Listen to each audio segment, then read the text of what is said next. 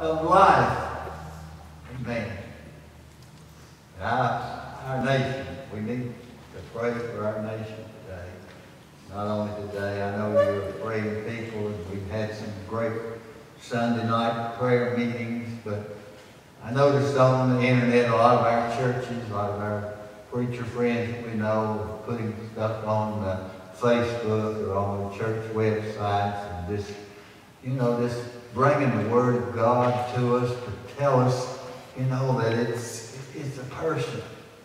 It's not an it, it's not a thing, but it's a baby. It's a baby. And our nation, we're living in dark days, dark times. And this expanding, I don't know all the political things about it. I know it's a state, New York State, that did this. Maybe the federal may be able to push that back to where it was, but I'd like to see it pushed out completely, wouldn't you?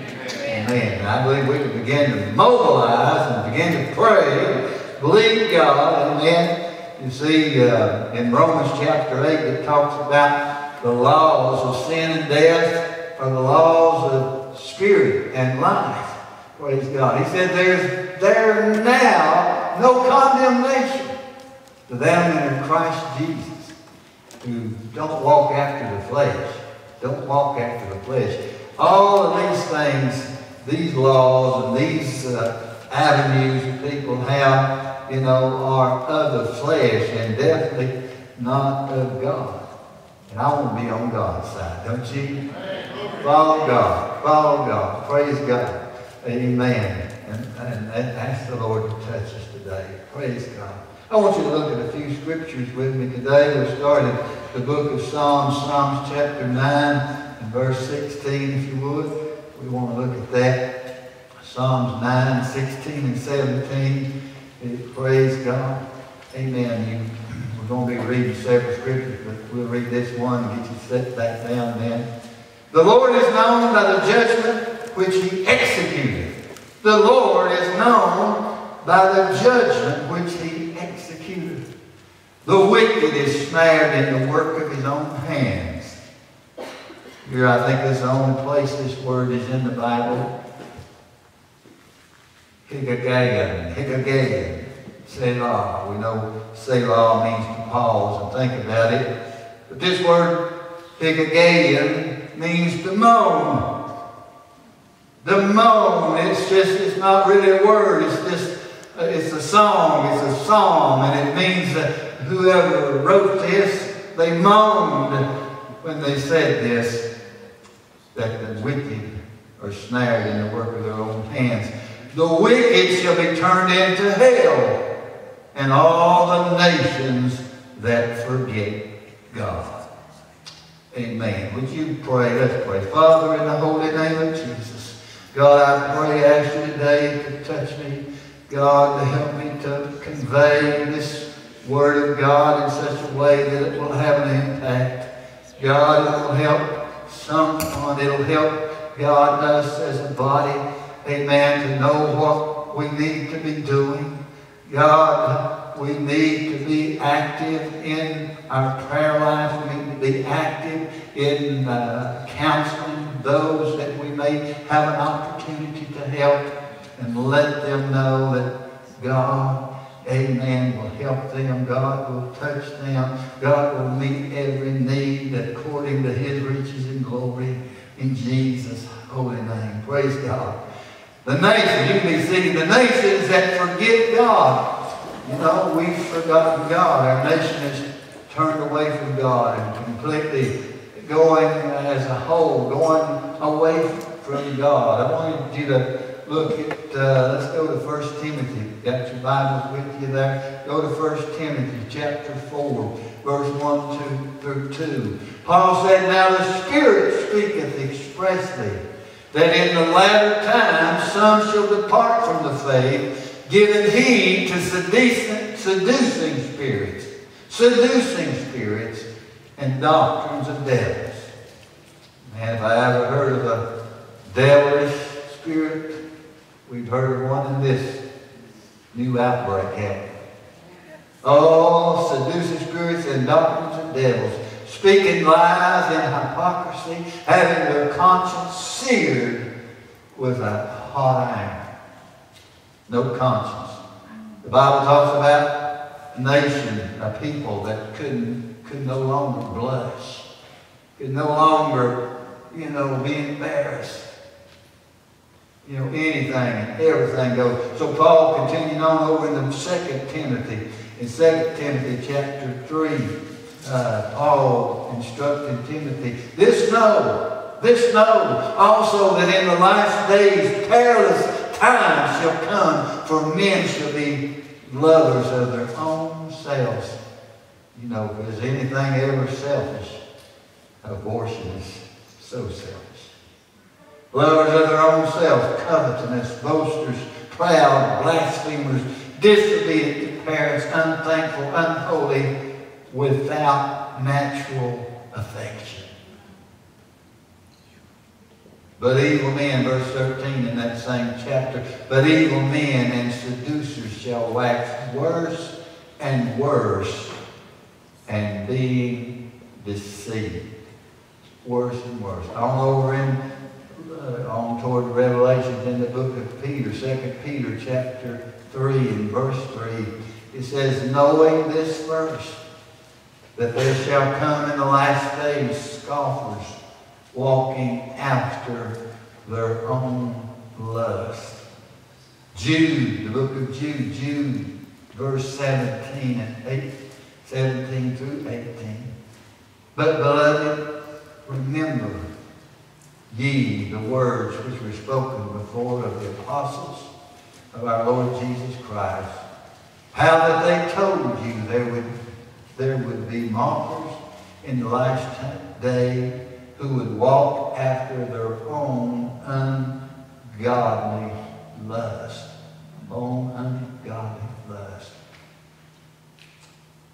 God calls it an abomination.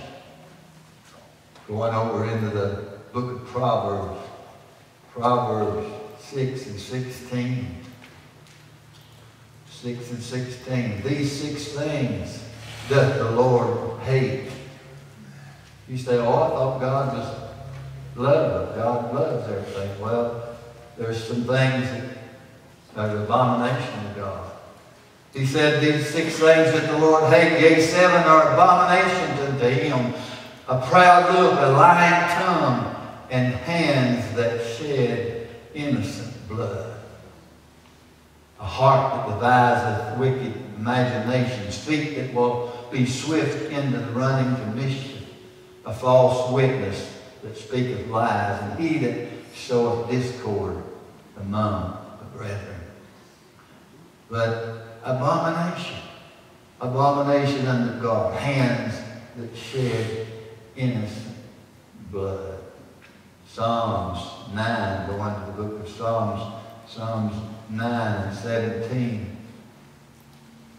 9 and 17 says, the wicked shall be turned into hell. I know we've already read that. The wicked shall be turned into hell, and all nations that forget God. Oh, Jesus. What's our duty to do? What is our duty? How should we respond as Christians? My wife, she spoke it up a while ago. In 2 Chronicles 7:14. If my people,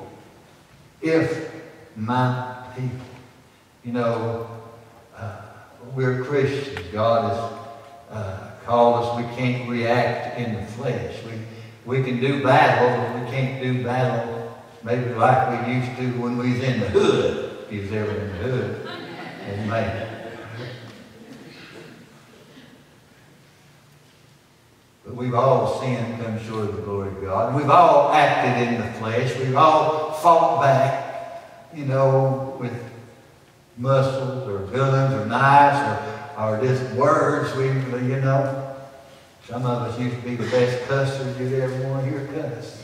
If you want to hear anybody cuss. And I want you to raise your hand if you know it's the truth. But now you're born again, you don't do that. Amen. You don't respond that way. You can't as a believer. But you feel like it. You know, in issues like this, you would like to do something.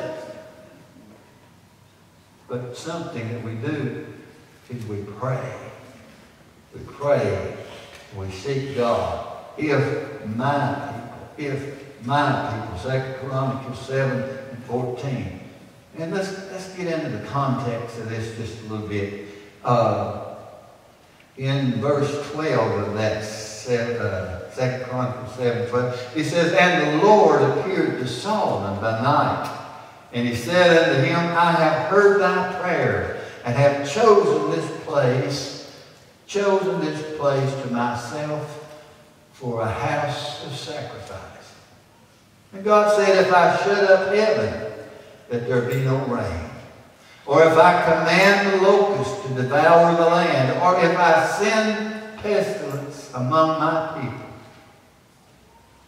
In other words, when things get to going tough, you know, things, you know, pestilence, all these evil things that's going on now, if it happens, he said, if my people, which are called by my name, shall humble themselves and pray and seek my face and turn from their wicked ways, then will I hear from heaven and will forgive their sin and will heal their land.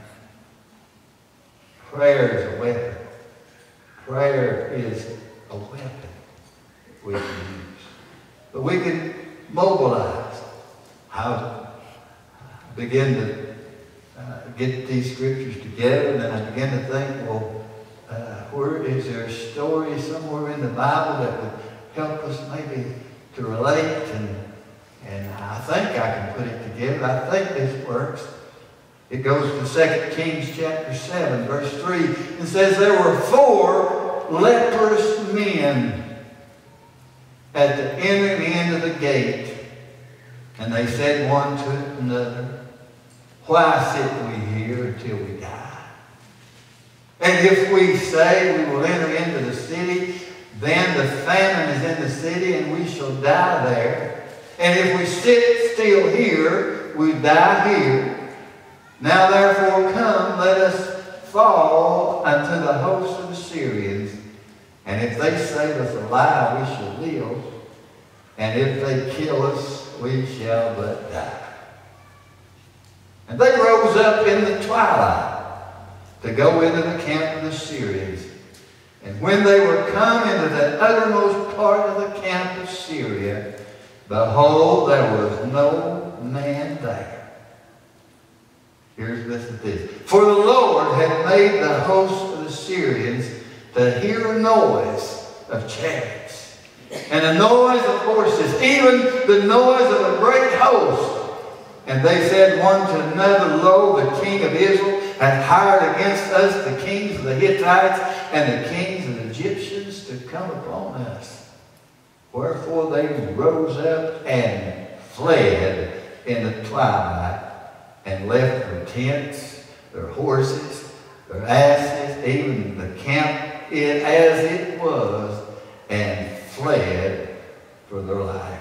And the Lord had made the host of the Syrians to hear a noise of the chariots. In the context of that scripture, amen, Samaria, the northern kingdom of Israel, Samaria, Ahab's son Jehoshaphat, I think is how you pronounce his name. He was the king at that time. Ahab was the most wicked king that ever been in Israel. Even in the context, you'll find that Elisha even called Ahab that murderer. He's a murderer. And but the city, the nation of Syria, had seized the city of Samaria. I'll probably call Samaria Syria in a man, Syria Samaria, but you know what I'm doing. Those of you know me, you know how I do stuff like that. But anyway, they had surrounded the city. They blocked it off. They were just waiting them out because they were starving to death.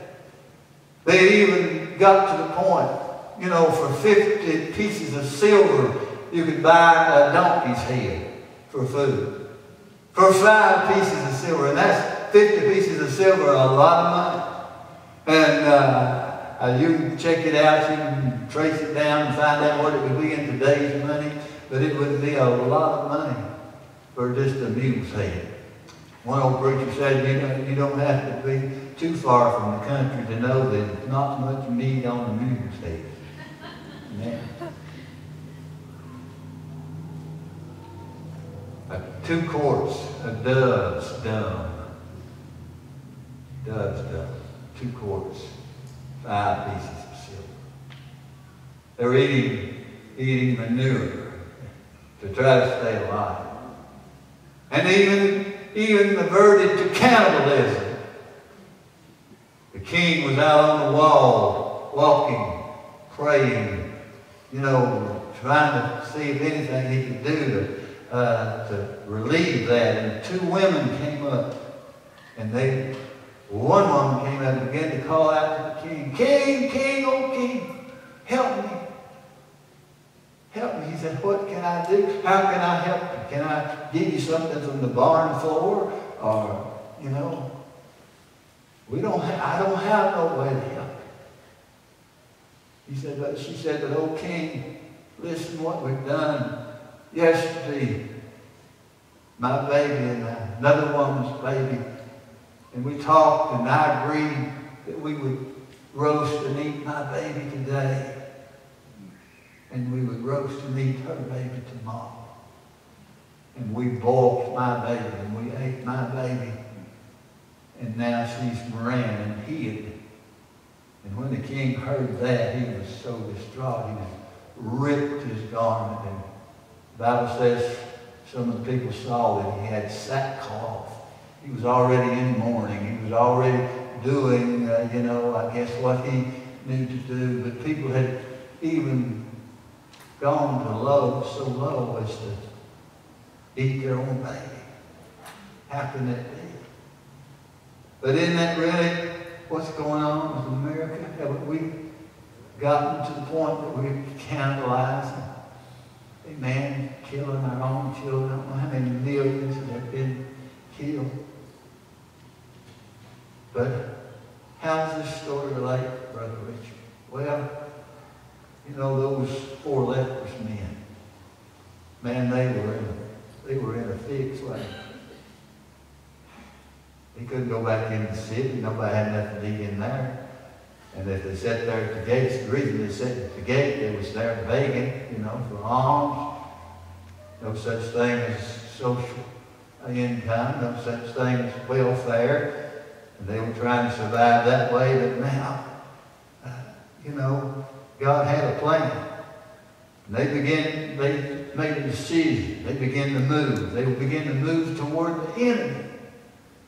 They made a move toward the enemy, toward the Syrian camp, the host that, man, they just knew either they'll kill us or they'll give us something to eat. But the Bible says, and they rose up. They got up. And they began to go toward the camp of the Syrians. Amen. But when they got up and began to go, it said the Lord made the host of the Syrians to hear a noise. I'm going to believe today when we get up, we come down here and pray.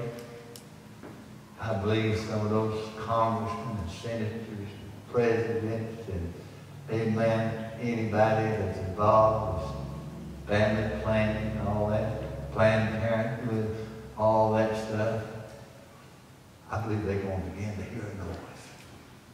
I believe God can deal with people in the nighttime. I believe God can wake them up in the middle of the night. You hear of people dying on the operating table, and there's books out. Amen. A doctor got saved. He wasn't even a Christian, but he kept people dying on the operating table. They'd shock them and bring them back, and some of them would come back screaming, "My feet's on fire, get me out of here." And some would come back saying, "Doc, why did you do that for?" I was in the presence of God, hearing the most beautiful music. And he was trying to brush it off. He wasn't a believer. But he said one day, one of his guys came back screaming, "Doc, you got to pray for me. I got to get saved. Pray for me." And he said that he just said, "Well, I've heard Christians say, God, Almighty God, forgive me my sins. And Jesus, I believe that you died for my sins, and I accept that." And that man prayed that prayer, and he lost him again. And then he got him to come back again, and he was so happy. Amen. It had changed everything. It had changed everything. Heaven's real. I'm telling you, God can change people's ways of thinking. God can wake up a nation. If my people call by my name will humble themselves and pray. That's our battle plan. That's our battle plan. That's our to-go plan. Is to pray to God. And I believe God is as real as He had this enemy to get up and run. I believe God can put them on run. These baby killers, murderers. Something's got to go a different way. Nation be turned to hell. I don't want this nation to go to hell. Of course, it seems like it's going that way. But we've got to warn people. We've got to do what we can do. You know, a few years ago down in Pensacola, Florida, some guy took a shotgun down on them where they had an abortion clinic and killed 2 or 3 people. That's not what we can do. We can't do that. But we can pray. God can begin to deal with people. I believe that, don't you? Will you believe that with me today?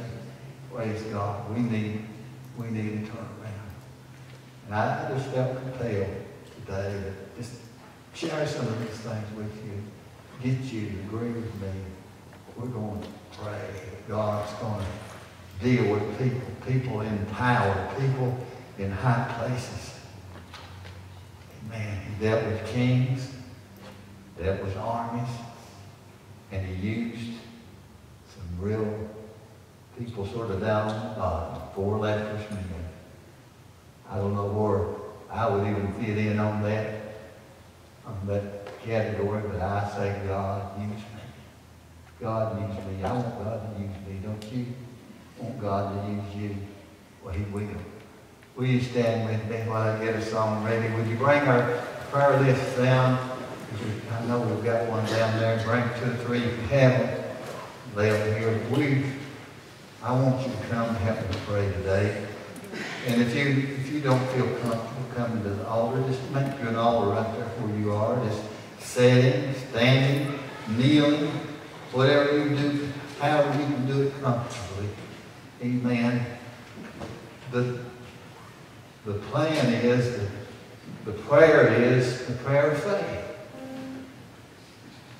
If my people call upon my name, praise God, praise God.